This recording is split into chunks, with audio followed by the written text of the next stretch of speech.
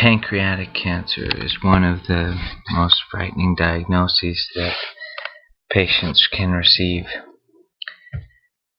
It happens to around 43,000 people annually in the US. Most of these people are over 45 years old, but the scary statistics are that there's a 25% 1-year survival rate and a 6% 5-year survival rate. So that makes this diagnosis for a lot of people feel like a death sentence.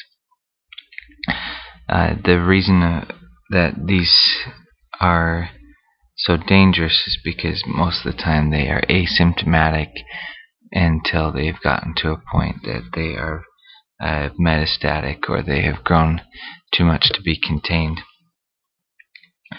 So the major risk factors include family history, hereditary pancreatitis,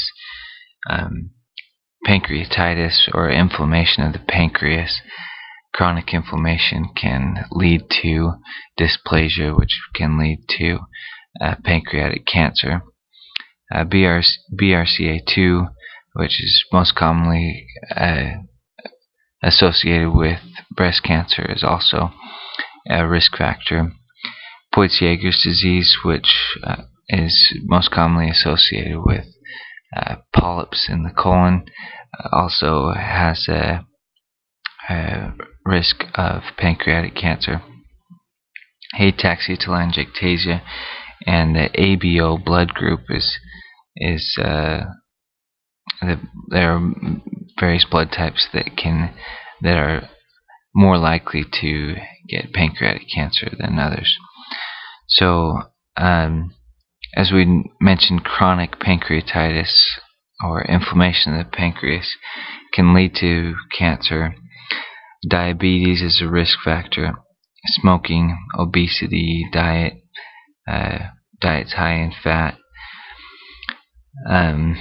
aspirin and NSAID use, and H. pylori. Sorry, I left off the I there.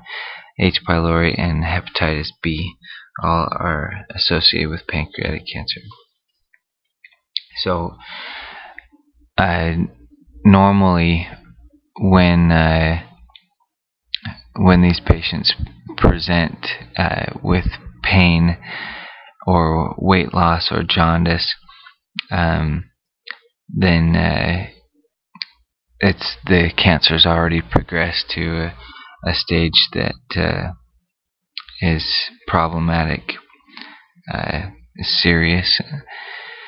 There are some people that will present with a painless jaundice, and those who do present with painless jaundice are often associated with a little bit better of a prognosis, just because the painless jaundice would most likely correlate with a cancer of the pancreatic head, which is constricting the bile ducts, and that can lead to an earlier diagnosis than a presentation involving pain or including new onset of diabetes. So ultrasound is usually one of the first things that you get on these people. A fine needle aspiration guided by ultrasound is probably the gold standard of imaging or of diagnostic tests. CT is also done for staging of the cancer. With pancreatic tumors that are too large, then often it is too late for surgery, so a CT is a good test to determine that. As well as CA19-9 is also used to determine the resectability of cancer.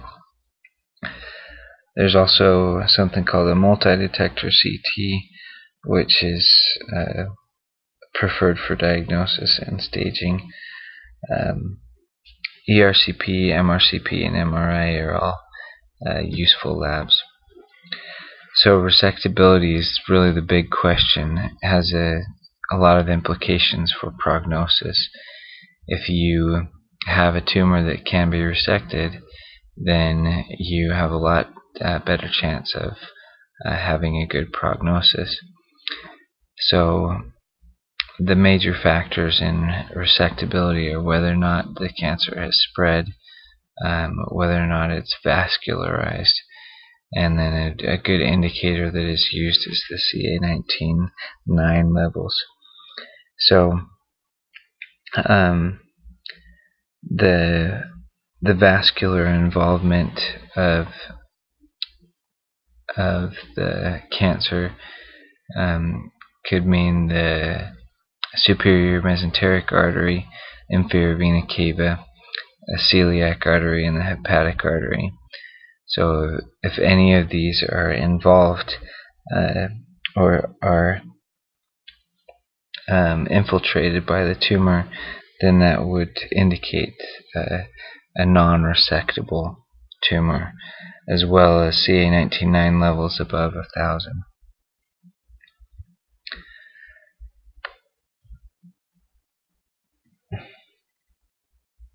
And that is the end of the slideshow, but not the end of the topic.